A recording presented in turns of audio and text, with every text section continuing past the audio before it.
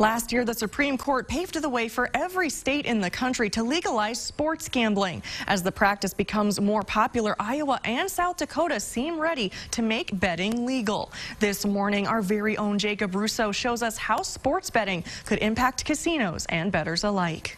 Sports betting was once considered a niche market confined mostly to Nevada. But in recent years, the popularity of sports betting has exploded. Websites like FanDuel and DraftKings have popularized weekly fantasy betting. ESPN even has a segment devoted to betting. Last year, the Supreme Court ruled any state in America can legalize sports gambling. 8 states have taken advantage of that ruling, and Iowa and South Dakota are considering bills that would follow suit. I think the consensus has been building for years, and I think one of the things that was preventing a bill from becoming law in years past was the fact that we knew that this Supreme Court ruling might come down, and we didn't want to preempt them and do something that would then be nullified. And the groundwork that was laid these last several years, I think, gives us a very good shot of getting this done this session. Casinos like the Hard Rock Sioux City are excited at the possibility of legal sports gambling. It's going to have a positive impact for all the casinos and for the state of Iowa.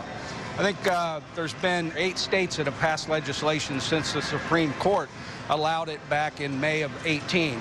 Those properties that have sports betting have seen an increase in both gaming and non-gaming revenues. The Iowa Gaming Commission is also in favor of the change. They plan to roll out mobile and online gambling. We believe that it should be for all professional and collegiate sports, including in-state games, as well as having a mobile component. So if you're age 21 and over, you come into a casino, prove you're 21, establish an account, then place bets on a smartphone or a laptop anywhere within the state. We want to make sure that we bring sports gambling legally and a convenient way to do it, and the mobile application will help us to do that. While bettors and casino owners may welcome the change, organizations like Jackson Recovery want everyone to know the risks associated with gambling and how it can lead to addiction. This has become more socially acceptable, really. And, you know, when we look at younger people in the games that they're playing, a lot of times there's almost a crossover from the gaming into problem gambling. Roxanne Smith is a prevention specialist at Jackson Recovery. She's most worried about young people.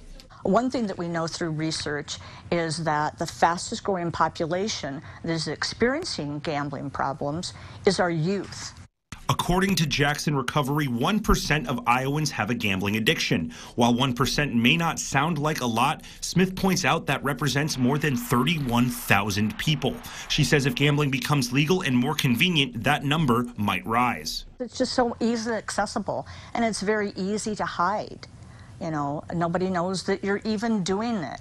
The Hard Rock thinks the benefits of this change outweigh any potential negatives. I think being able to allow our citizens to bet in an illegal environment is a benefit for them and for the state.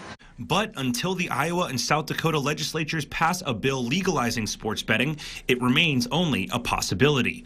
In Sioux City, Jacob Russo, KCAU 9 News.